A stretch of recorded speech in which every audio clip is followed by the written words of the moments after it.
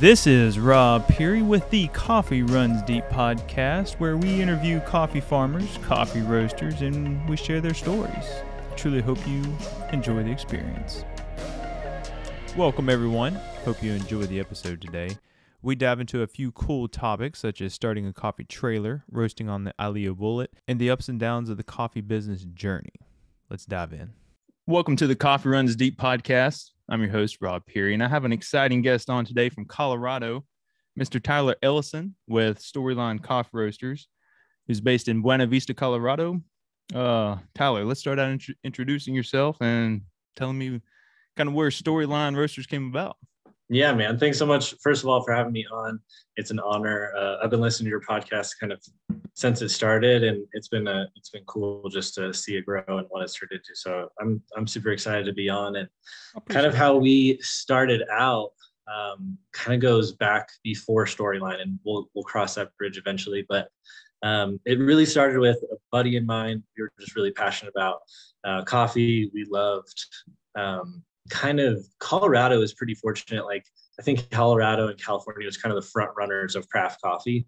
California and like the West Coast, I think a little before Colorado, but they were pretty quickly behind. And so we started kind of getting into like floral and fruity coffees. And like, man, this stuff's really great. And so we were always pretty entrepreneurial and wanted to kind of start our own deal. And so we started roasting actually on a barbecue grill in our backyard.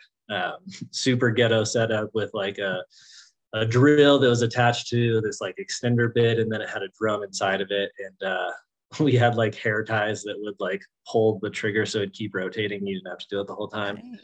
But it was a cool start in the sense of like it was a drum roaster and it had a like temperature gauge, so you could actually get like decent data from it in the sense of like we every 30 seconds would write down like where the temperature was at and what it was doing and how long. And so we actually got some like decent coffee out of it, surprisingly. And that kind of started us into the coffee business. At the time, we were called Sip Coffee. So we, over a couple beers one night, just went on Colorado, like state gov, and, you know, looked up, did our due diligence, got a name, and went for it. We're like, all right, like, let's do this thing. So we started just giving it to friends and family. And then there was a connection we had that was actually a private Christian school, and they had a tabletop roaster there. It was a Diedrich, like just their little tabletop version. It was a 3 kilo. So I think it'd do like 5 pounds at a time. And they're like, hey, this thing sits in here dormant, like doesn't get used at all. So if you guys want to come in here and use it, like it's all yours. So what was it again? We quickly say that again. What was it again? It's a Diedrich. Diedrich. So it was their tabletop version, and I think it was a 3 kilo. It'd do about 5 pounds, and it was a perfect little setup, and we could use it whenever we wanted to and go in there and roast. And so that kind of opened up the doors of like, hey, we can actually like, you know, get some wholesale accounts and crank up some volume. And so got our first wholesale account and started like growing from there. And we realized like, oh, okay, there's actually like some validity to what we're doing. At the time, I was actually working for a guy with the plans to eventually do coffee, like open a coffee shop with him. And that fell through. It was a horrible like business partnership in some senses, and that's okay. So all of a sudden, like I was without a job and newly married. And my wife and I were like, hey, if we're going to do this coffee thing, like it's now or never. We'd always had a dream of doing it. And so we then jumped in full steam ahead. We got like a $25,000 loan to get the coffee trailer, and was still roasting and still like we're selling coffee to people and stuff. But then like, all right, like let's do this thing. So when that happened, it was just like a crazy learning curve. So prior to this, I had experience in coffee in the sense of roasting and knew a lot of the like scientific, technical back end side of things on that end, but never worked a day as a barista, never pulled a shot of espresso, like never steamed milk before. And I was like, all right, like I can learn anything, right? If someone's willing to teach me. So we jumped in, and luckily the coffee culture in Denver was incredible. And since we moved up to the mountains in Buena Vista, like I missed that culture and vibe. Because man, like the people and shop owners were like just so welcoming and so open to like, hey, like we'll show you like how to pull espresso and how to steam milk, and like here's what we're doing roasting, like tell us what you're doing, like we'll help you get better, let's do cuppings together. And so the culture down in Denver was super inclusive, and just like it wasn't this idea of like, hey, you're my competition, like you're going to be stealing my customers. It was more so just like, hey, how can we all get better as a coffee industry together? Like let's cup together, let's share like roasting quote unquote secrets, which doesn't exist, you know. And just like let's make the coffee scene in Denver really great. So it was a cool kind of launching point for us, because we had some people come along and be like, hey, you know, 18, 20 grams in, 40 grams out, 30 seconds. Here's how to steam milk. You know, just practice at home. So back in the corner over there is like our espresso machine we started with. We still have it. It's a La Speciale de Valde single group head. It's a workhorse. And we literally set it up with like a 5-gallon pump underneath and had it on our kitchen top as we were going, and just practiced a bunch. And so we had pulled out the $25,000 loan with the idea of doing a food truck. At the time, food trucks were kind of like up and coming, and there was a lot of them starting to pop up around the area. And we're like, man, when was this exactly, like year-wise? Yeah, so this was back in 2016 was when we went full into it. I started roasting, back in 2011. So we roasted for a long time, and just like, you know, through college. And so at times it was a bigger deal for me, and at times it was just kind of like a hobby, and it kind of fizzled out. But yeah, I've almost been roasting for, I guess not 2011. That's a lie. I've only been roasting 7 years. So whatever that math is, 2015, 14, around that time. I don't know where I got 2011 from.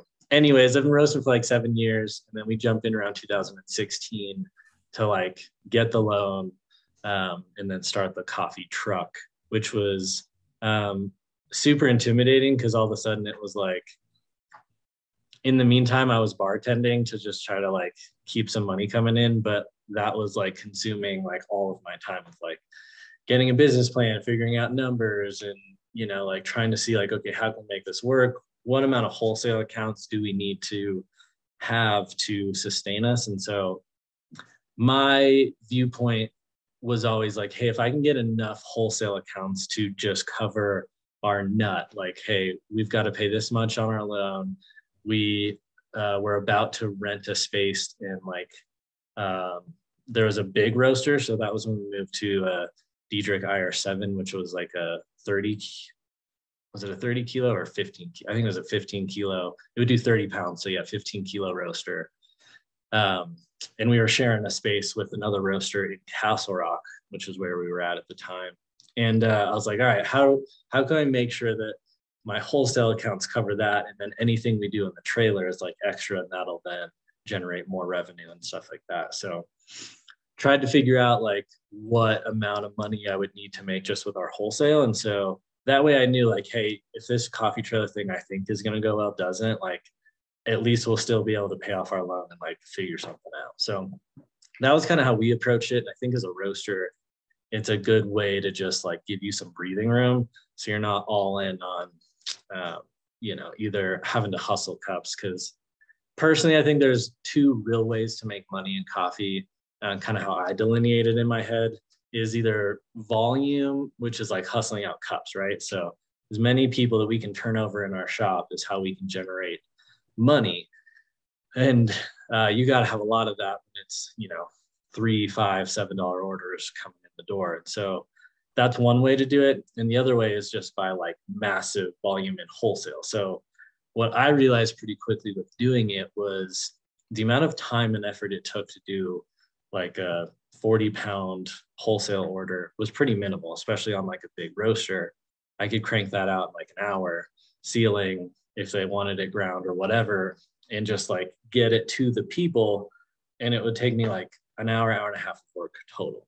And I was like, man, that just generated me like a couple $100, which in a shop and on the storefront side, like takes me a lot of time and hustle. And I then have to like pay people and, you know, keep the lights running and all that kind of stuff. So to me, it was just kind of this realization of, okay, there's two ways really to make money in coffee. If I can have all my bases covered on the wholesale side, then, you know, the cart and all that kind of stuff can generate other things. So kind of going back to the starting of it, we had our friends and over to our apartment complex and just like said, hey, like, you're going to order from this menu and we're going to like time each, how long it takes to, you know, from the time you order till the time you have your drink, total to get through how many people. So we had like all these timers running and just had people like go through and place orders. And so that's cool. we'd actually like, yeah. And it was a really great way to practice.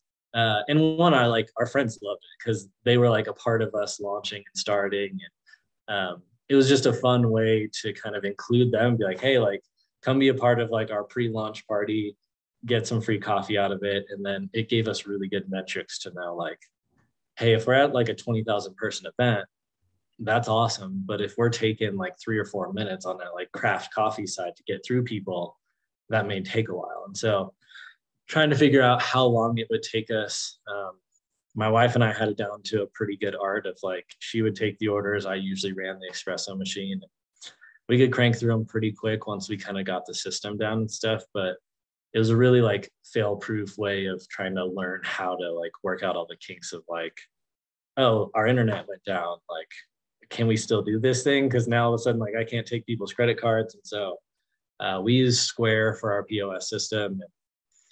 It worked out good. You know, if your internet goes down, you can still do it for like 24 hours and stuff. So we did that and had a menu kind of created. We had created up some like specialty drinks and stuff like that. And when we first went into it, we wanted to really stay craft and be doing Chemexes and pour overs and all that kind of stuff. And we did when we first started. Our first event was on July 4th. And I think there was close to 10,000 people there. And it was insanely busy. It was super cool.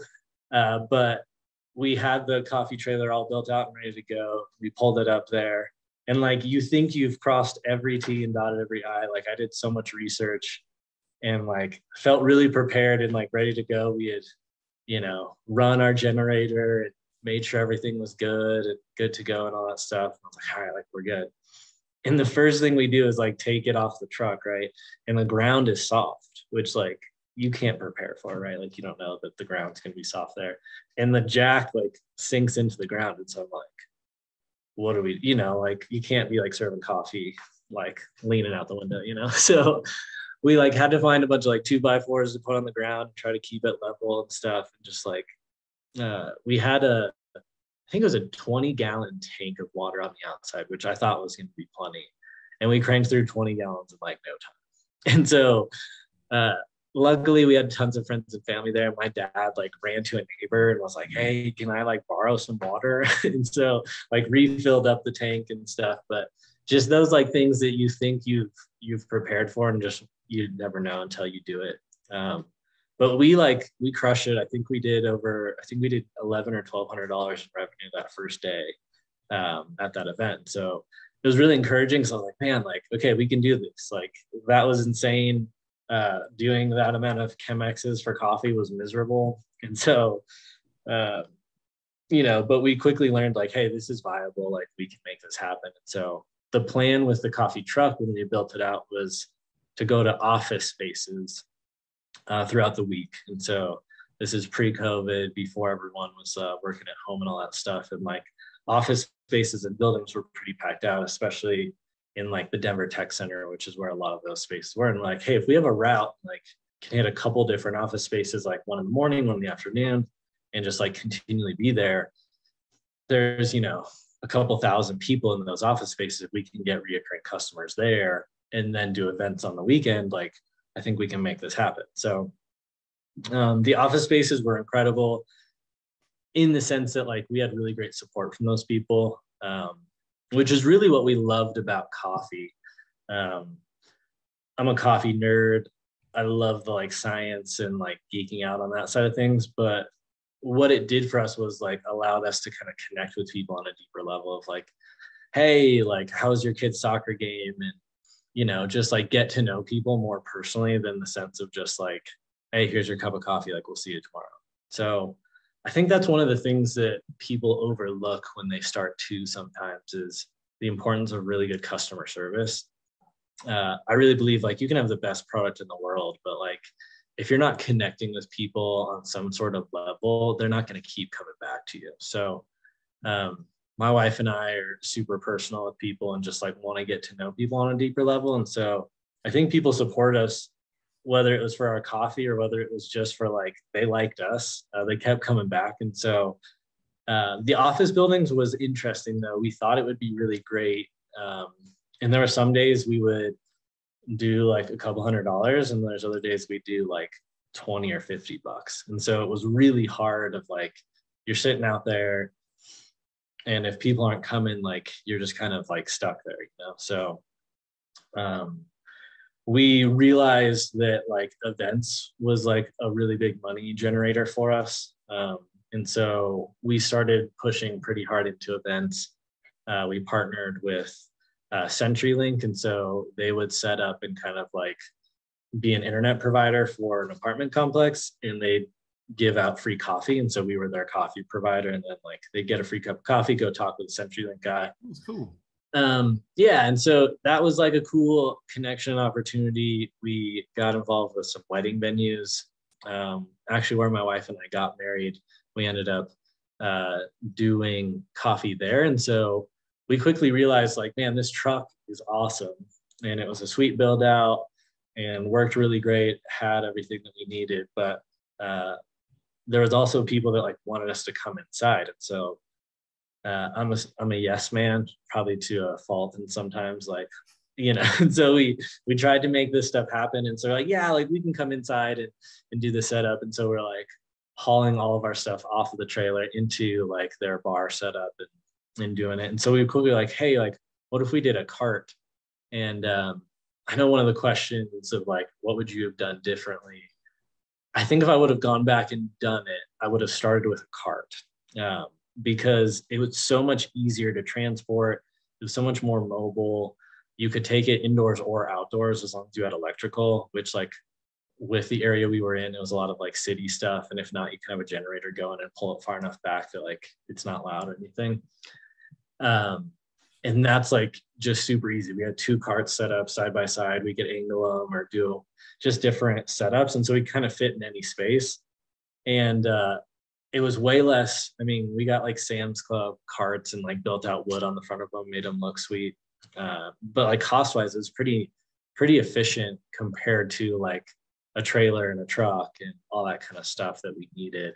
Generator, hand washing sink. You had to go through like Tri-County Health and make sure that like, the water temps worked and you had certain lights and screens and all kinds of stuff that you just never think like you need when you're running a food truck or something like that. So like, I'm just serving coffee, but so the cart was really a huge win for us in the sense of like, hey, we can go indoors, outdoors, and it was more mobile and easy to get. And so we started doing events with the cart. And so we served at the wedding venue we were at. We did like Taste of Colorado, art shows. We did just all kinds of stuff, really like wherever a food truck was, we would try to go and get. And that generated a lot of other business for us. We got wholesale accounts from that. We would get other events and parties booked because someone would come see us and be like, oh, your coffee truck looks amazing. Like, can you guys do this, office party that we've got coming up? And so just getting out there and getting our name visible to a lot of people, whether the event did good for us revenue wise or not, was huge just to kind of keep more business coming to us. Yeah. I think that's one of those key things in life too, is just putting yourself out there. 100%. Because that's like, me and my wife have been talking about that a lot lately. Just like, just continue to put out videos, continue to do podcasts, continue to shoot weddings or whatever. You just continue to show up, like different opportunities kind of come and present themselves like that. So was that y'all's full-time job through this whole thing basically, or did somebody have a part-time job, or was y'all just solely focused 100% on the coffee? Yeah. So we were my wife had like a small part-time gig, but for probably 75% of when we had the coffee truck and trailer and carts was like, that was all we were doing. And I'll say this, like, I think coffee is like glamorized and it seems really awesome and amazing. We were working our butts off doing this thing. Like, so we roasted, we did our own chai, we did our own syrups, we did our own cold brew, we had wholesale accounts, like we did everything. And so, which was awesome. And it was really cool to be able to say like, oh, this lavender syrup's really great. Like tell them like, yeah, we actually get the lavender buds and we do cane sugar for our like simple syrups and that's how we make it. And like bring them into kind of that process and why we care about it. And why, you know, it's better than just like the pouring like sugary artificial flavored syrups. And so but like, man, there were so many mornings you'd get up at like 4 a.m., make syrups, get like the truck ready. You'd be out, like we live in Colorado, so it's 3 degrees outside and you're like trying to pour water into a hole the size of like a quarter. So now you're wet, it's freezing. You've got to like put a heater on the truck to make sure that your pipes don't freeze. And so there's a lot of work that like we never really saw coming. And so, and good news, bad news. Good news is like we grew, but we grew so quickly that like we couldn't really keep up. And so again, being a yes man, like I wanted to say yes to like taking events and doing all this stuff. But I think at the time, being honest, like I was just immature in the sense of like, I didn't know how to own and run a business and have people work for me, as opposed to like, man, this is my baby. This is my passion. Like, how can I give this to someone else and expect them to do all this work? Like, you know, how are they going to parallel park this trailer in downtown Denver? You know, which to me was terrifying in and of itself. Like, how do I like hire someone and be like, all right, like, here you go, good luck. And so I don't think we could grow well because I just didn't have the maturity and like business knowledge that I have now to know like, hey, we should hire staff, let's train them. That way we can like step off and focus on the things that we need to be focused on and then grow well. Instead, we just were like getting stretched thinner and thinner and thinner. And eventually we were just like, you know, when you work in like a 6'5", 4-foot box with your wife, in like cold or really hot spaces, you know, you start like tempers start flaring. And, we had a lot of like really hard times. Kind of going back to one of the first things we talked about was we started out as sip coffee. And all of a sudden I got an email from this lady that said like, hey, I see that you're sip coffee. I'm also sip coffee. I just wanted to know like what's going on. Because she was getting phone calls like for us, but to her. And so rewind back to the couple of beers me and my buddy had, we were starting this business. We looked up and did our due diligence. Like no one had the name Sip Coffee. We saw that like 5 years ago, someone had started a business called Sip, but they were inactive. They closed the business and it had been like 2 or 3 years. Well, she started her business back up. And so we didn't know this at the time, but she owned the naming rights because she had once had a business prior with that same name. So it didn't matter that she like, when we started was inactive, she had the name first, it was hers. And so, yeah, again, just like one of those big things of what do you do? So we like had to get a lawyer involved because we like tried to work it out civilly with her. And like, she was a nice lady. Like there's nothing against her or what she did. Obviously it sucked because like, what do you mean? Like we have all this branding, we have cups, we have sleeves, we have like this truck with like Sip on the side of it. We have hats, shirts, like all this stuff. It's like, man, that's a lot of money that we're going to have to just like get rid of. And so lawyers got involved. She was in the right, we were in the wrong in some senses. And so we had so we've been doing this for, I think like 9 or 10 months. And we had like 2 months to completely change the name, get rid of all inventory, and take down all marketing materials of our old name. And so it was like, yeah, New Year's Eve was literally spent with like me and my wife and like our 2 best friends. And we were all 4 of us logged into our social medias trying to delete stuff like before midnight. because we just like all of a sudden realized like, oh my gosh, like there's stuff from like 4 years ago on Facebook when like we were roasting on our barbecue grill that's like still up there with Sip's name on it. And like all that had to come down. So that kind of sucks because, you know, like from a social media standpoint, like we have this really cool, like big, long story of like how we started and came about. And really all you see is like, hey, there's this one picture of this coffee truck and then like storyline. Because we had to take all that stuff down. So that was a huge thing that just like, again, you can plan and prepare as much as you possibly want and just like stuff happens. So yeah. Wow, dude. I couldn't yeah. imagine that. Like, imagine going taking all my videos down, like all the podcasts down. Like, that's a lot of time and work. Right. Please. Yeah. And then it was like, okay, what, like, we can get rid of all that stuff and like start, you know, slowly transitioning, but like now we got to find a new name. Now we got to like get new branding and stuff. And so luckily we had a friend, Jen Wagner, and she designed up like storyline and logo we have now. And it was actually a cool moment for us because we could really kind of like look back and think, okay, what are we about? And for us, it was, we felt like every person has a story and we wanted to connect with that story. And so in the same sense, like coffee has a really cool story and the like processing and picking and the, you know, where the origin comes from and like all that stuff that goes into it, all the hands that touch it, and the producers and farmers and millers and all that stuff that like people don't really know about. And then it comes overseas and we roast it and then we ship it to the end customer. So like it has this long story that impacts taste and the cupping notes that you get. And so we wanted to kind of connect that story with people's story because that was something that we really loved of just like getting to know people and connecting with them and like sharing our hearts with them. And so it's kind of where the name storyline came about. And did you secure the name now? Yeah. So we like trademarked it. Like, we went all out. Dude, actually, I mean, I'm actually gonna write that down. I'm kind of worried about that. Like, I know I have a weird company name, but still, like, I don't want anybody ever to. Yeah, and so a trademark, like, really. I think it's like 200 and, I mean, it's all relative, right? But I think it's like $250 to trademark your name. And it does go a long ways in the sense of like, the only thing you have to do is actively be protecting your name. And so if you see someone come up, which we've had to do of like, there's a storyline that came up in like China and we had to like try to reach out to them.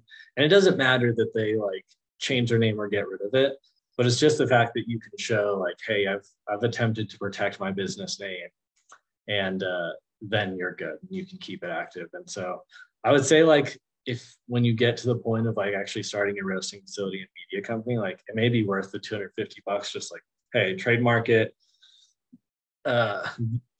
They make it seem like really intimidating on their website. Like you need a lawyer. And like, if you do it without a lawyer, you have to like, I did it just by myself and I was like, yeah, figure it out. Yeah. And it went fine. Like it got approved. I looked at other people's, like I looked at Black Rifles and some other people's coffee companies and just like copied what they did essentially of like, hey, number 26 is coffee roasting and beans, number 34, because there's like weird numbers associated with it. So you can look them up and see like what Black Rifle Coffee did or whatever. Yeah, absolutely. It's like you could look up like Storyline Coffee and like see how we did it. You can see Black Rifle, like Sweet Bloom, other companies that have trademarked. And so you can kind of just like mirror theirs with your own name and stuff, obviously. But that was super helpful just to know, like, you know.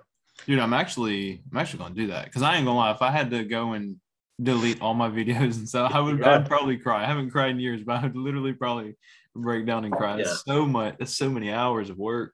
Oh, dude, it was a rough New Year's. I mean, like, it was just one of the most like chaotic times because like you're trying to like go out with your friends to have a good time, and like we had Twitter, Facebook, Instagram, like everyone was logged in on their phones. It's just like, okay, I got this off like Facebook, and we'd like be saying the dates out, and people probably thought we were like some psychos like freaking out about social media before the new year came or something. But we got it all done and changed our name, transferred over, and at that time, like the business had grown to such like a crazy extent, and like we just didn't know how to like let it go in certain senses of like hiring people and bringing people on. And so it kind of came to this point where for my wife and I was like, hey, look, like we're either gonna be married forever or we're gonna have this business and probably be divorced. Because it just like things had gotten so heated and it was super stressful.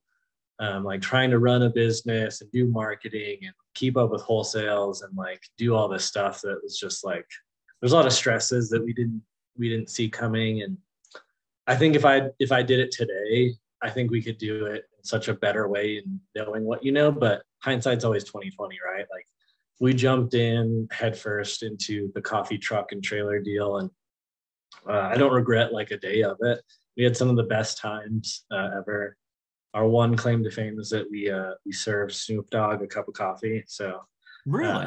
yeah, he was at a wedding we did. Y'all have anything special in it, or was it just coffee? No, what ironically, I mean, y'all are in Colorado, so I guess exactly. It's funny you say that, which is what the whole reason Snoop Dogg was there is the people that were getting married owned a bunch of dispensaries. And so they had like a weed bar at the wedding. There was a coffee bar because they were big into coffee. There was like an alcohol bar. And so it was like the craziest wedding we ever did. But it was actually super cool. There was like a VIP booth and they were like, hey, these members want these drinks and like we'll deliver them to you. So like I didn't personally serve him, but it was for Snoop Dogg. And like, so that's like our one little claim to fame. It was fun. Cool. Yeah. So do y'all still have the trailer then? No. So we actually, going back to kind of like that New Year's time frame, we got to the point where you're like, all right, like what do we do? My wife's way more important than any business ever will be.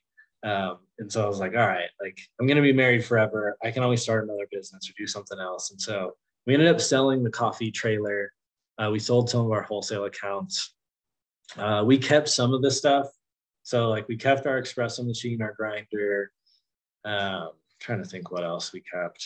Wait, what do you mean sold like a wholesale account? You just like, so you sold the like wholesale account to some other business? Exactly. Okay. Yeah. I didn't realize that was a thing. Yeah. One of the guys so when we were in Castle Rock, we rented out a facility and co-shared it. And so there's actually Lost Coffee is the coffee company out of Castle Rock. They have like 3 shops now. They had a coffee truck also at the time that like they hardly used because they just had shops and had grown out of it. But we shared space with them. And so we would use their roaster, which was awesome. And like their, it was a huge blessing because he gave me like an incredible deal. I don't remember, I think it was like $100 or $200 a month, like for a small space of his warehouse. But it was a huge blessing just to be able to like have a space, use his roaster, which could crank out like 30 pounds at a time. So we could do 120 pounds in an hour. So like that volume was just huge to be able to do. And so I miss those days where you can just like drop 30 pounds in 15 minutes and be done. But yeah, so we sold some of the accounts to him. He had been like, hey, you guys are like selling it. Like you have some great accounts. Like, can I, talk to them and see if they'd be willing to like keep the account, but I'll be their supplier. And so we, came up with like a set dollar amount and been like, yeah, you can buy it for X amount. And so that worked out and it worked well. We had gotten into a Champ dealership. And so like a car dealership, they did a really cool like craft coffee build out. So there was ratio brewers. We had our cold brew on tap. We had milk on tap. We did a sparkling tea on tap. And so the people that were like getting their car worked on could sit there and then like get a cup of coffee, get some tea, cold brew or whatever. And so I like with the owner of the dealership, like designed and built all that out and then installed everything.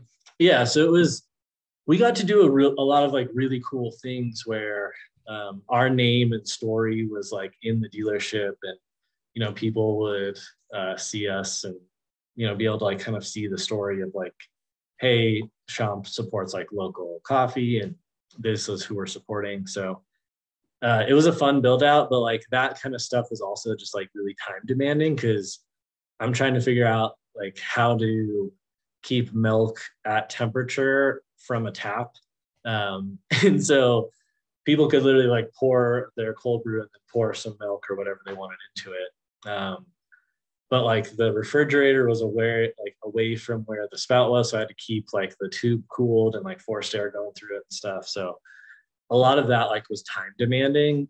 And then you're like trying to do events, you're trying to keep up with wholesale accounts, you're trying to keep up with your regular route for the office buildings. And it was just like, you're getting up super early, you're roasting until like 8 o'clock at night. So, I mean, no doubt we probably worked like 80, 90-hour weeks. And it was crazy. So we ended up selling the trailer, selling some wholesale accounts. We got out of it, learned a ton. And the sad reality is like, we could have opened a shop. Like we did $70,000 in that first year, which was like pretty great for what we had done. And we were able to pay ourselves and live off of it, and, you know, pay our loan we had in the rental space and everything. So we could have like hired people, you know, even if it was just to run the cart, and we did the truck, and then like eventually got in a shop. And I think we could have grown to that point. But like at the time we were newly married, I was young. Like I didn't know what I now know about like running a business and not working a business, if that makes sense. Oh yeah. Like being an owner and not just like a worker. I think that transition for people is tough, especially when like it's something you're so passionate about. You're like, you hold on to it, I think, a little more tightly, because it's like, man, I've had this dream, this passion for so long. And now looking back, like you can kind of like let things go. Like, okay, yeah, I want to do Chemexes and pour overs, but like a Fetco does great and cranks out really great volume. Like, let's just get a Fetco, right? So there's things that like you just learn to kind of give up and not sacrifice quality. I don't think we ever did that, but just realize like, okay, there's really, batch brews are great. And especially like Fetcos, you can kind of like preset to like bloom for 30 seconds and then how many pulses you want to do. And they're really great like brewers and stuff. So when did y'all sell it?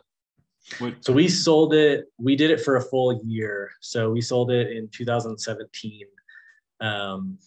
And sold the coffee truck and the wholesale accounts. And then we moved up to the mountains, and I worked at a prison up here, and I'm actually now a cop. So I work the streets out here. And so we then like had some extra money, and I was like, man, like I miss roasting. Like I haven't roasted in a while. Like we still have the name storyline and all that kind of stuff. And so we sold the like truck in wholesale accounts, but kept the business, if that makes sense. The name and all that kind of intellectual property, allegedly. So we kept that, and I was like, man, I'd love to get into roasting again. And that's when I like got back in this whole world of like, so we were probably out of coffee for like a year or two.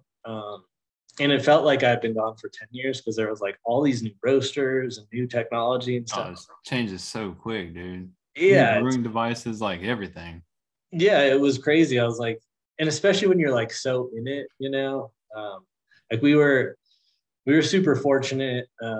Like Phil with Corvus Coffee. I don't know if you've ever heard of Corvus or Sweet Bloom. Actually, I went there in July. I went by Corvus Coffee. Oh, no way. Which place did you go to? You remember which one? Dude, it was somewhere around Denver, because I remember it was when we were leaving. It was one of the last ones I went to in Denver, and it was heading south to Colorado Springs. So whatever one would be kind of in there. I know it was about like I think it was about Home Depot and all that. I don't know. It was nice. It had the roaster in there and stuff. It was like behind glass.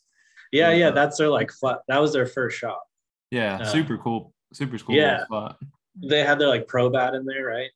I think it was. I want to say I can't remember what I got a picture of it, but I remember it was glassed in, and like you could tell they had like Phil's the owner, and Daniel was actually their roaster at the time when we were doing coffee.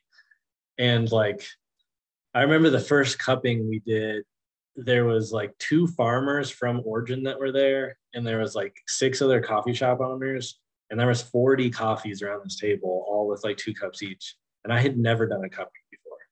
And I was like so intimidated because I'm like, okay, there's a coffee shop owner, there's a farm, like, what am I doing? And so I just like totally faked it till I made it. And I had a pretty good palate developed because I'd been roasting for so long. So like that part I like felt okay with, but I was like, they're like doing weird stuff with a spoon and slurping, like, I don't know what's going on. And so that was my first cupping, but they were like super, and we had a couple coffees that were on the table. They were super cool. And I just was like, hey, like, how would I make this better? They're like, well, I think it's a little underdeveloped, like get a little more, you know, after first crack, and I'd slow down your roast towards the end, and just like really try to like help me kind of dial in what I was doing right and wrong. And they're like, you've got really good like fruit notes on it and good acidity, but like it's kind of lacking some of the body on the back end. And so it was really cool just to like connect with those shop owners and just like have that kind of inclusive environment. Eric and Andy with Sweet Bloom, they were also awesome, and they would do like classes and cuppings and stuff there. And there'd be like latte art competitions. And so the Denver like coffee scene was super cool. And then when we came up here to the mountains, I was just like so used to that. So when I was starting to like look about getting another roaster, I reached out to the local roaster here and was like, hey man, like I'd love to do like a cupping with you and just like talk coffee and whatever. And it was like such a different vibe. And I just like wasn't expecting that. And he's like, man, I don't know if I can have you come into the shop. Like, I don't know if I can have you like see my roaster and my setup and everything. And I was like, just like totally took me off guard because I was just expecting the like same atmosphere and environment. And it wasn't that. And that was like, that's okay. If that's how like you want to run a business, there's nothing wrong with that. But I was like, all right, like so much for like sharing a roasting space again. Like, you know, I was like, so I started looking at like the Akawa roaster. I was like, man, that's just like super small. If I like want to sell it or anything like that, I can't do that. And so I ended up finding the Aillio, and I don't know if I'm butchering the name of it. But I have a hard time with it too. Yeah, I don't know. I think it's Aillio, I don't know. Yeah. But the bullet roaster, which was it's a 2 kilo roaster. So I can get about 2 pounds out of it. And it's electric, which is nice. But the technology in it's incredible. Like it has a infrared bean sensor. And so there's like your typical bean probe, which is getting the temperature of the outside of the beans as it runs around that little probe. But the infrared is actually getting like the inside of the bean temp. And so what? I never even heard of that. That's cool. Yeah, it's crazy cool technology. And so you actually have 2 bean probes going as you're going on your roasting graph. And they're like, how different is it? Yeah, at times it's like 20, 30 degrees difference. Oh, which wow. Makes sense. Does it ever like kind of meet? For sure. Yeah. So at the beginning, it's real close. And for the first like 4 minutes, it's like pretty on top of each other. And then after that, it starts like kind of separating, which when you think about the process of roasting, like you're getting more energy built up inside, but you've got to heat the inside of it. The outside's getting pretty hot. The inside of it's still pretty cool and still has moisture content in it.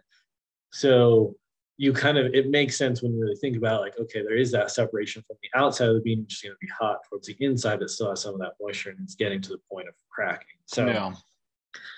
But yeah, it's cool technology.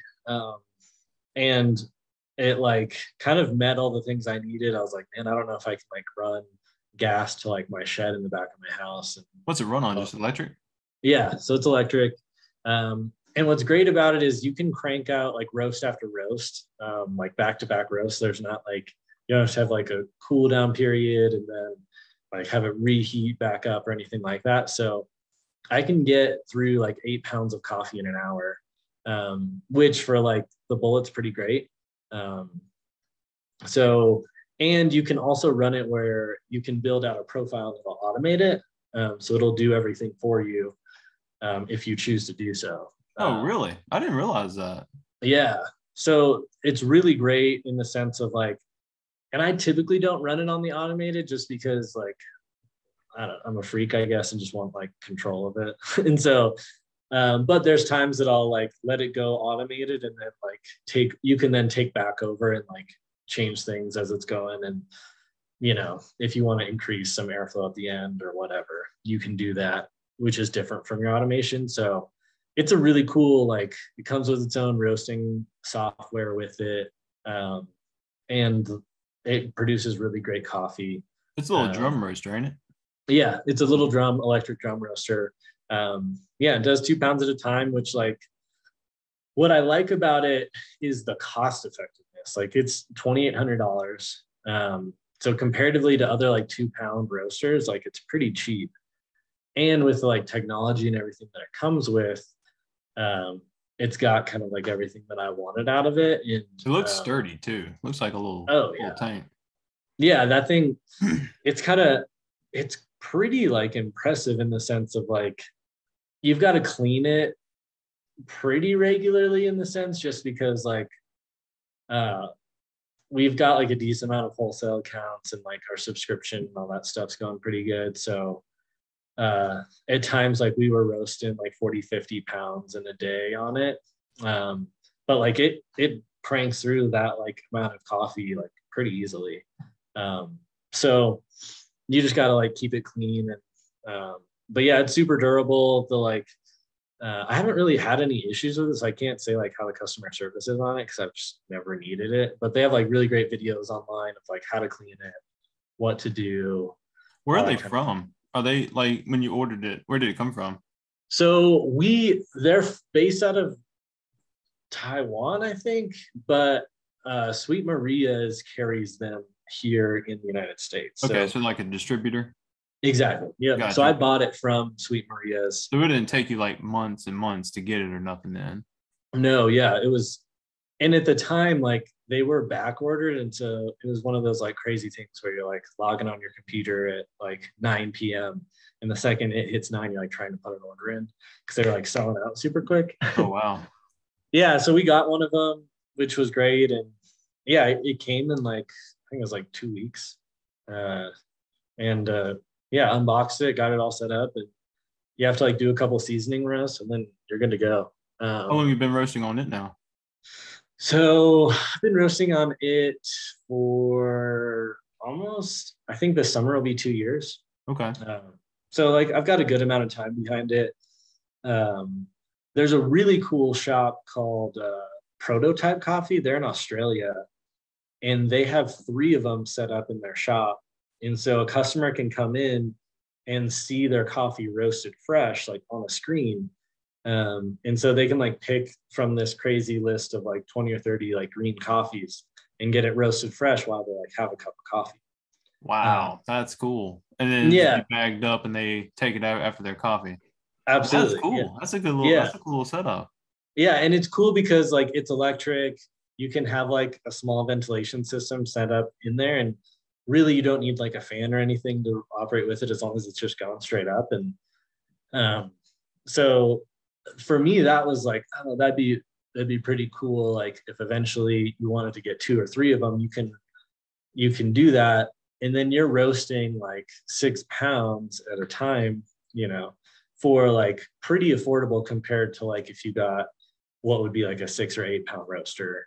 It's actually about the same thinking about it. Like I've been pricing them, and yeah, you literally can just get a bunch of little little bullets and line them up. Right. So, and I don't know, man, I go back and forth. I think what I'm leaning more towards, because I think after this summer, like we'll be maxed out on this one bullet.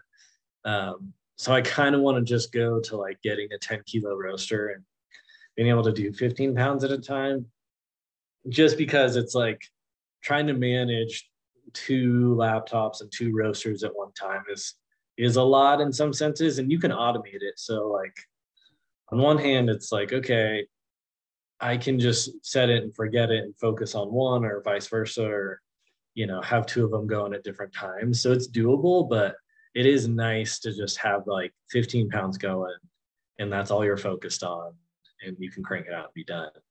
But for people like starting out, I think it's a good option of, it gives you the versatility in the sense of like, I guess if you have like a really robust hood in your kitchen, you can literally roast inside your house.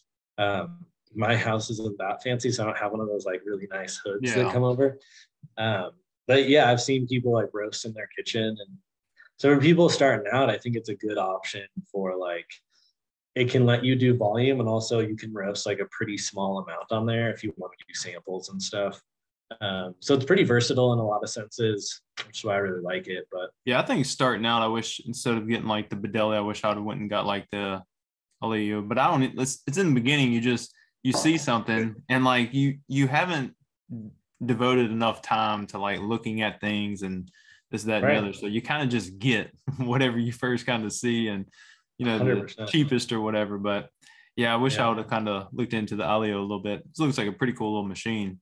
So is that all you do now then, is really just roast and sell wholesale coffee? And you're not doing any type of like drinks or anything like that then? Correct. Yeah. So we've what we're doing right now is we have wholesale accounts. So there's like a rafting company up here. There's Trail Sisters, which is like a women's trail running company. They carry our coffee and have tons of followers all across the United States. I'm trying to think where else.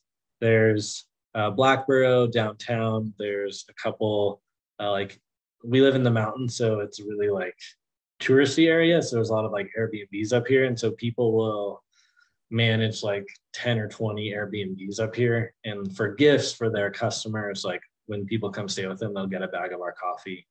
And then there's a new craft coffee shop, the Long Table, that they're building out. And so she's got like it's called a ground control brewer. I don't know if you've ever seen it before, but it's got like a glass bulb up top, and it swirls the coffee out of it. It brews it in a vacuum, and it's supposed to be like the best batch brewed coffee you can get. So she's got that. She's got a GB5 espresso machine. So she's got like really awesome equipment. And so I can't remember how we ended up getting connected. I think it was just a mutual contact we had. And so she's going to carry our coffee, and I'm starting to do some like consulting work for her. So I'll come in and like train all of her staff on like how to do latte art and pull shots, and also like how to taste coffee, do cuppings with them, and just like kind of provide education on, hey, here's how I would set up your shop if I were doing it. Like here's where I put your register, here's where I put your espresso machine, kind of all that kind of stuff. And then a big part of it though is really just training staff and getting them the knowledge and base to kind of feel more confident. It's like, hey, keep it really simple. Like, don't go crazy on your menu. Have 2 sizes for your drinks starting out. Like, keep it really simple, because then you can always add things. I think sometimes starting out, you're like, oh, but I could do this specialty drink and I should have this size, and we could do cold brew, but also bottle the cold brew. And it's like, man, that's where I'm at right now. Yeah. That's because I'm like the menu with food and this, that, and the other. And then my wife, she's sitting there, she was like, but then you got to like think about where you're going to put everything. Like, so much of this takes refrigeration, so much of this. And it's like, just scale it back. Like what can you handle? And like you're saying, you can always add too, but if you buy all this stuff and then you don't sell it, or you can't like quite figure it out, like you're just wasting a bunch of stuff, so totally. Yeah, and what I would tell people when they're like starting out is like, get more space in the sense of like refrigeration, electrical, like give yourself room to grow. But when you start out, like keep it really simple, because you don't want to have to be like, oh man, like I wish we had another outlet here because we really need, like we want to do whatever, like add in another equipment or another brewer. So like go robust on that side. But I would just say like, man, keep it super simple, because one, you can then really focus on quality control, because so much of like people when they first come in, if you're dialed in and like you get them a really great cortado and they're like, oh my gosh, this tastes like a blueberry muffin, they're going to come back. Whereas if you like are so spread thin over everything you're trying to do and you like screw up some things, they're going to be like, man, like they've got a lot going for them, but like it wasn't that good. They're probably not coming back. Yeah. So I would just recommend like keep it simple. You can always grow and add things. And that's what I was telling the lady up here, like, hey, you know, if you're going to switch things up, like switch up coffee. Like you can have a different single origin come in and like keep people interested that way.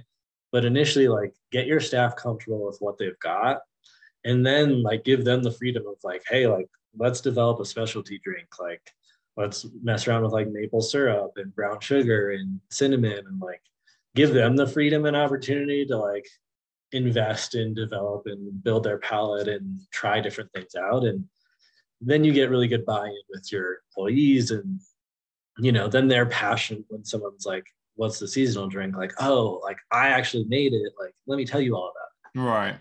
And the customer then gets a cool experience of like, oh my gosh, like, yeah, absolutely. I want that, you know? So, whereas like if you come in and you're trying to like train your staff, it's like, okay, it's like you got to shake off the brown sugar and then we're going to torch the top of it for like a toasted mark. Like it's just too much. They're like, I don't even know how to pull a shot of espresso yet. Like, yeah. No, that's definitely true. So what's your goals with everything then? I mean, I don't know. I sense that you eventually want to open that coffee shop or something. Is that something you still want to do or? Yeah. So kind of where I'm at right now, what we're really focused on is like wholesale accounts, consulting, but we've got a subscription that we're doing. And so we do like educational videos with it. And so we talk about like processing methods and like high elevation coffees, varietals. Because for myself personally, even when I was in the industry, like I pick up a bag of coffee and it'd be like a bourbon varietal, 2,000 meters elevation, these tasting notes. And I was like, oh, that's cool. What is that like actually? Why does that even matter apart from the fact that like you're telling me how high it was grown and what varietal? Like it just, the only thing I really honestly cared about was tasting notes. I think that's most people. But the reality is like the varietal of coffee like actually will impact pretty greatly like the tasting notes you can expect to get out of it. Like higher elevation coffees will be more like tropical and more fruity if it's like above 2,000 meters, and like 1,500 it'll have more like dark berry notes and stuff like that. So those things like actually have an impact on tasting of the actual cup and how it's processed. Like if you have a wash process, it's going to be more clean and easier to taste those tasting notes. And, you know, like a honey process, you're going to have that mucilage left on there and it's going to be allowed to dry and you're going to get a lot of that sweetness and some of that crazy fruit notes you'd see in a dry process, but not as much. So all those kind of things are like super intimidating and overwhelming to people like getting into coffee, and but really fun to learn if it's done in like an approachable manner. And so we do like a write-up and then do a video every week kind of going into just different things, whether it's processing, origin, you know, brewing methods. Like, okay, if you're getting like a really bitter tasting coffee, how do you change your variables, whether it be grind setting, whether it be your time? Do you want to try like immersion versus like pour over and stuff like that? So we kind of go into all that with our subscription service, and it's been a ton of fun. We have like 2 levels to it. So the first level is we have coffee content and then also coffee gear. So we'll send them like an origami dripper and a hand grinder, send them like a coffee journal. And so we send them like cool gear that like I nerd out on and I'm like super excited about. Like we sent out like fellow mugs, and then do like videos like showing like, hey, this is why the origami is really cool, because it can do like a cone filter as well as the like wave filters, which is the flat bottom. So it's a versatile brewer, and like here's why I like it, how I like the ratios I would use, and also just like letting people experiment. So helping people understand like, hey, I like really fruity, floral, like bright coffees, but if you don't, like there's nothing wrong with that. Like here's how I would brew the coffee to pull out more of those like chocolatey notes, like do an immersion, like don't bloom your pour over, or don't bloom your French presses. Like if you want to get like more acidity out of your French press and some of those like berry notes, like bloom it and then like let it sit. So just different things like that you can kind of like educate people through the subscription. And so that's like gone really well for us, better than I ever anticipated.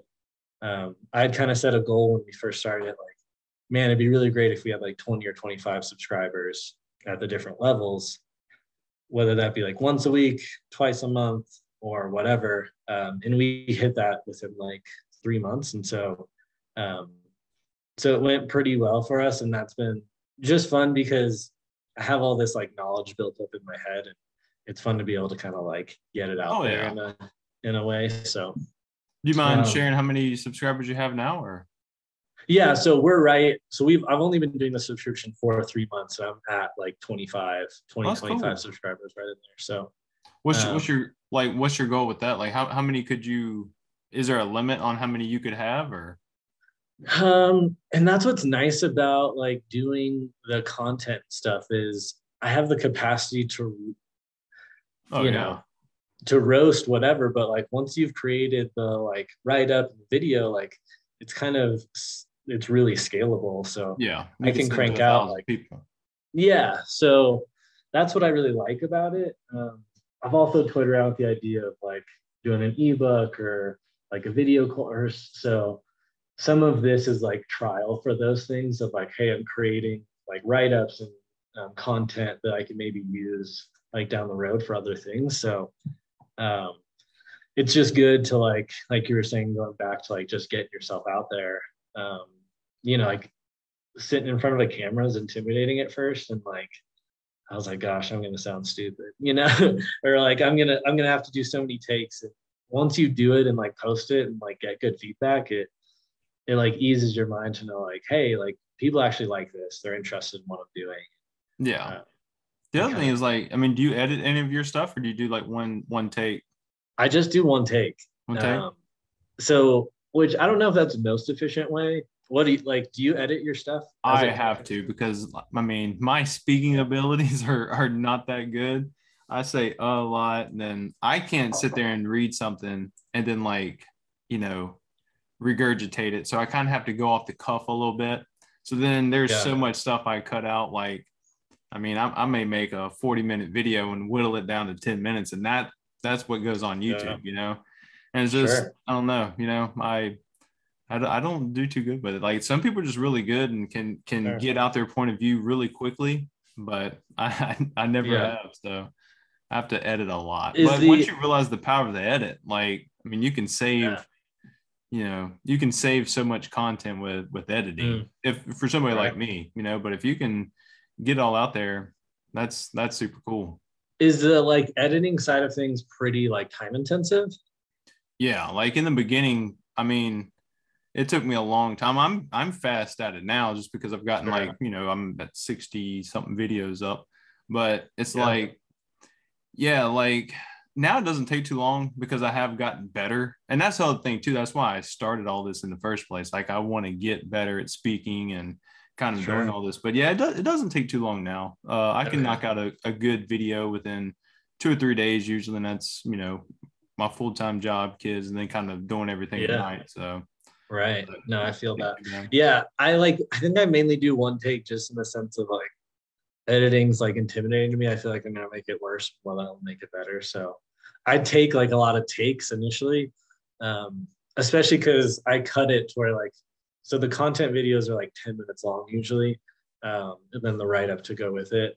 But I throw out on like Instagram just like a 1 minute, like, hey, here's like what we're going to cover this week. And here's what we're talking about, just like some highlights from it. And so I do that as the intro, cut it, throw that up on Instagram.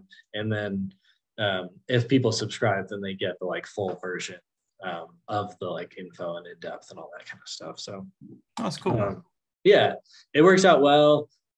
It's kind of been a fun, like we're trying to step into a lot of like content creation, and video stuff. And so it's been a fun world to kind of step into. I'd never like done any of that before. And so it's been a fun process, and, you know, you learn a lot just even from like uploading videos on YouTube, and, you know, like resolution and screen, like all that stuff you just don't even think about before you do it. But kind of going back to your question of like, what are the goals and long-term stuff? So we've got the subscription, which we're really excited about. The other thing is I'm super passionate about just like helping people like along in their journey and where they're at. And so if people want to like reach out to me on Instagram, they can hit me up at like Storyline Coffee and just like ask me questions. Like, I'm not going to charge you anything. I'd love to just like, if people are starting out roasting or like wanting to do a coffee cart or truck or shop, like I'm an open book and would love to just like connect with people and like further what they're doing. Which is why like a lot of our wholesale accounts, like we white label for them. Like, hey, if you want to use our coffee and like brand yourself, like I'm all for it. Like, let's make you as big and as great as we can. And like, I'll give you all the marketing and ideas I have. And if you want them, great. If you want to do your own thing, awesome. So I'm starting to kind of like look into like doing some more consulting and stuff.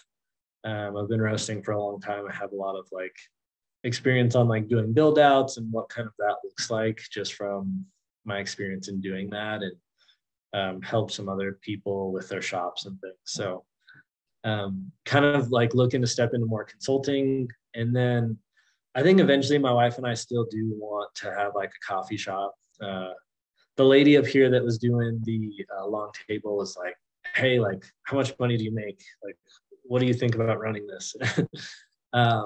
Which was like super enticing because like she has sweet equipment and like it's a gorgeous like brick building with white, like it's awesome. But like I love my job. I love what I do.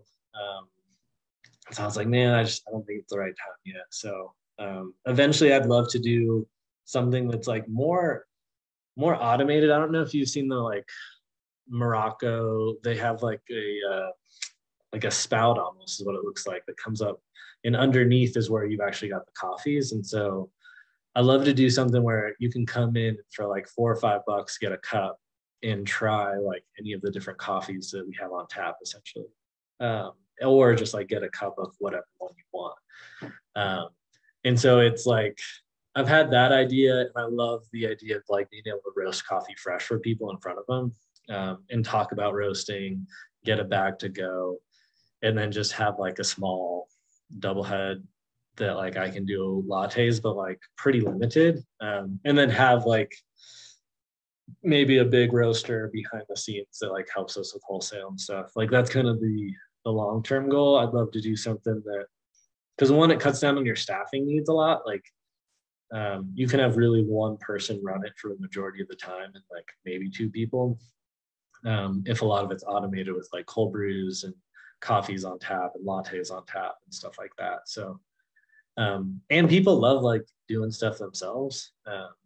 We had like a kegerator set up, and we'd turn it around so like people could pour their own, and like people loved it. Yeah, I'm kind of like that too, because like some days you don't have time to wait in the line, and you just if there was something that I could go and just make my own Chemex coffee at somebody's shop, like with some new coffee that I want to try, like I'd rather just go make my own. But I don't really ever see any kind of like that, which I mean, around here there's not enough. Maybe like in Denver, Seattle, you could probably do something like that, but probably not around here. But yeah, that's pretty cool. I think you have like so much knowledge to be able to pull it off. Like I'm kind of envious because it's like I feel like I'm just walking into this abyss, and Dude, I'm just trying to learn everything as I go. Yeah. Here's the thing that you got to realize is like I was in your shoes 100% when I first started. It's like I'd never pulled a shot of espresso. I'd never seen milk. I had roasted like you have, but like that was it. And so it's intimidating, but at the same time, like you've got great, like you're personable, you'll connect well with people. Like, you've got a great following, and you built kind of that like customer base already. And so you'll crush it. And I think a lot of people don't end up in, I'm stoked that you're doing this, but I think a lot of people like end up not doing it. It's like, man, I just like, I wish I knew what he knew. And it's like, look, the best way to do it is just by learning, you know. You know what else?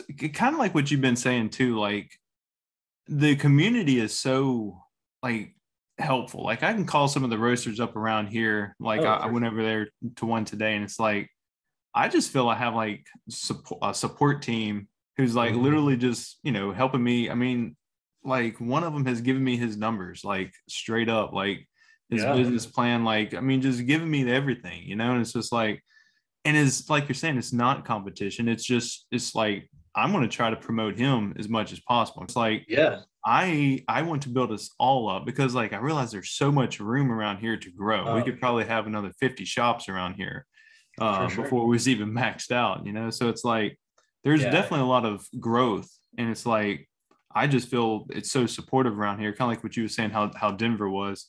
And it's like I'm not scared because like I just feel like I can easily pick up the phone and say, hey, I'm having this problem, and within 5-10 minutes they'll be able to say, hey, yeah, you know, maybe you need to do this or don't do it, you know.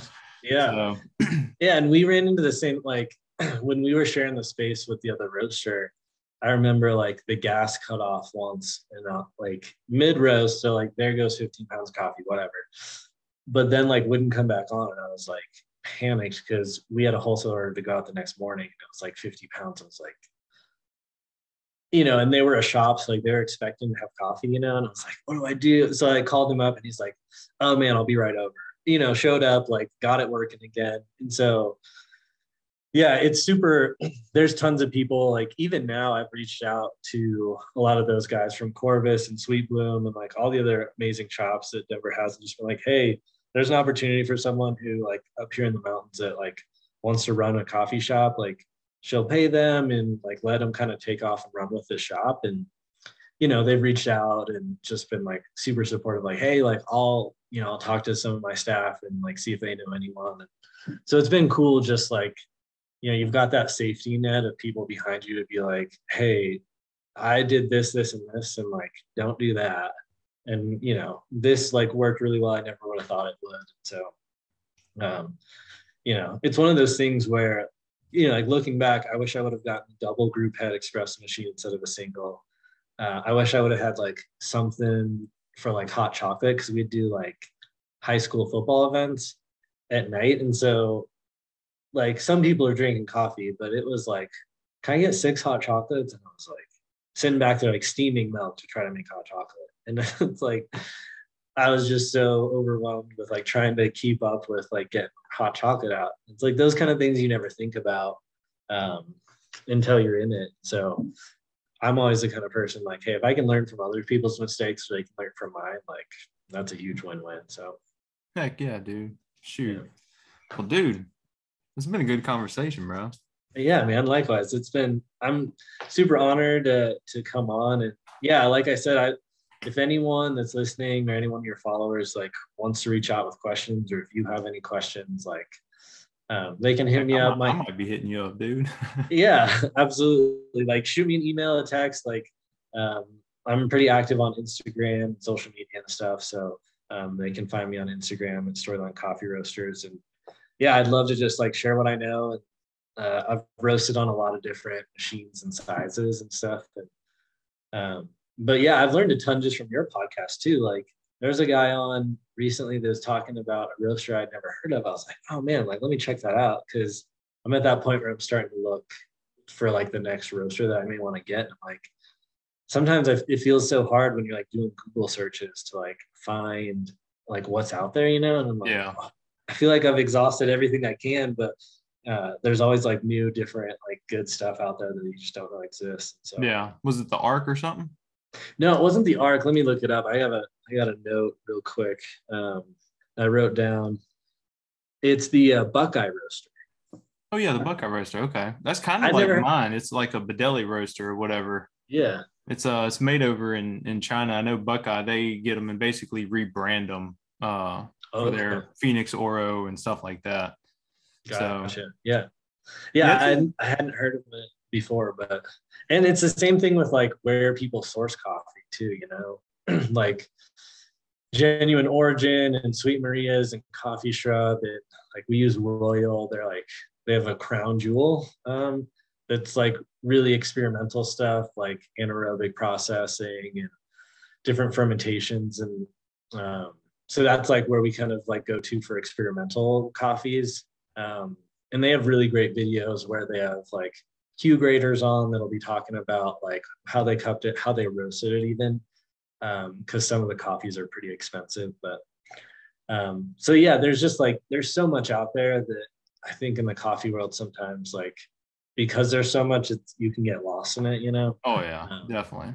So, I've got a lot of resources, and even if people are starting out, like we buy 60 kilo bags from Olam, because they ship like for like $75. I think they just upped it to 90, but Olam will ship you a 60 kilo bag through FedEx, which is pretty affordable. So you don't have to like buy a pallet. Their coffees are incredible.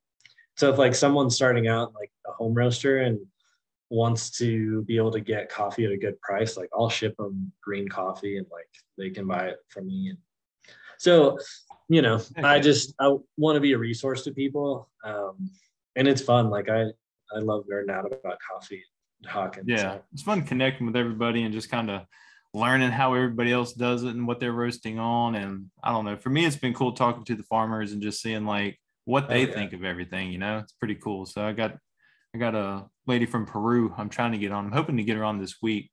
Cool. Yeah, it's just crazy. Like, she was their electricity was out there, was having a storm or something, and they have to go down to, I think, one of the cities in Peru, I think Lima or something like that. But she WhatsApp me like pictures of like, in the mountains of Peru where they're like working at and stuff. And I'm just like, it's so cool, man. It's just such different worlds everybody kind of just grows up and lives in. So no kidding. And that's one thing I've never been able to do is like go to origin and like seed farming and stuff. So I'd love to like be able to go over there, because it's one thing, like I've really dived into that side of like picking and processing and milling, like try to learn that side of it as much as I can. Because I think there's a lot that like then unlocks like, oh, that's why I'm getting like chocolatey notes or like dried pineapple notes in my coffee, is because of like the soil or the varietal or the hybrid or whatever. But actually like getting like, there's such a disconnect, I think, between like farmers and then like the end consumer, right? Like are they actually getting fair trade wages? Are they actually like, one of the things that kind of shocked me is like the organic stamp, right? Which is a huge thing in America. Like, oh, I want organic coffee. What they don't realize is like, that's a huge risk for a farmer to take, because they can't use any pesticides. And if they do, they can't get that like organic certification for a couple of years. Yeah. And it's a huge investment for them too. It costs a lot to get the certification. Right. And then if you lose it, like you're out of coffee, like you're not making any money for 3 years. I'm like, if you're not making any money, you're not providing for your family. And so I try to like educate people on like, hey, like I know your heart behind wanting an organic coffee, and like I'm all about that. Like here's actually what that kind of means, and then let them make their kind of like purchasing decision based off that. And so there's those side of things where there's just like disconnects where like people think they're doing the right thing by like buying an organic coffee, but really like that's a hard thing for farmers to manage. Yeah, it's definitely I don't know, the more I speak to them, the more I realize like I think the more we can like connect with them and like learn how they do all this process stuff and how they how their farming practices kind of work. Like I always thought there was a bunch of pesticides you use, but like depending on where you're at and stuff like that, like it's really not. So it's like, I don't know, it really doesn't pay to get organic certifications and all that, depending on where you're at. I mean, it may, depending on what country or origin you're in, but sure. Yeah, it's one of them things. Like, I don't know, if we could just kind of learn more about it, I think it kind of broaden everybody's knowledge on it. So yeah. And just like connecting with the fact that like there's pickers, there's farmers, there's then like they then bring that to a mill and it gets processed. And like sometimes the farmer doesn't have the mill. And so like you're getting coffee that's from like a bunch of different lots or farmers that then comes in one bag. And so just like helping people understand the different processes and what's going on behind the scenes. And I wish there was a way of like getting good like content or getting good education from farmers of like, hey, like this is the stuff that we're like running into and needing. And, you know, like a lot of the like water tanks for the anaerobic process coffees and stuff, like I just wonder like, man, like how much water are they going through? Like, is that an issue? Or like, because I just don't know. Like here in, you know, Colorado and other places there's droughts, but like for them, are they just getting dumped on rain and they like have tons of water to do wet process coffees? Or? I think so, because the ones I was talking to in Guatemala, Pablo,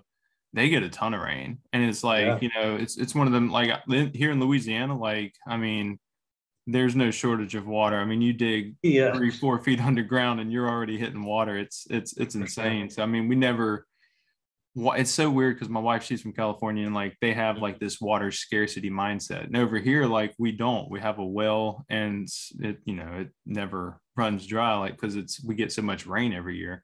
And I think there's the same thing down there. I don't think they worry about the water too much, but like in Kenya or, you know, places like that, you probably have to, I'd imagine. So I don't, and that's my whole thing. I don't know.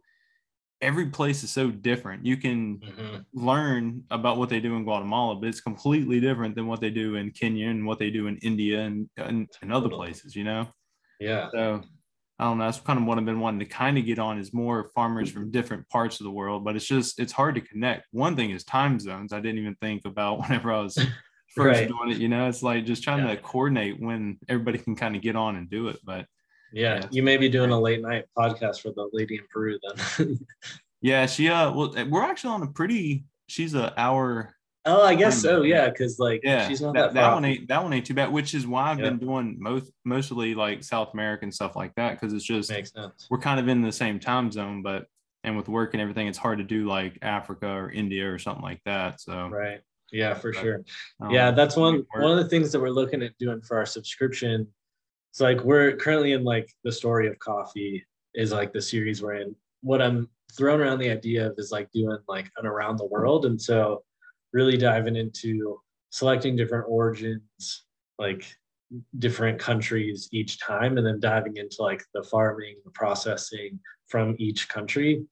And so people then, as they go through the subscription, can kind of be like, oh man, I love like Central American coffees, but even more so, I love like Guatemala.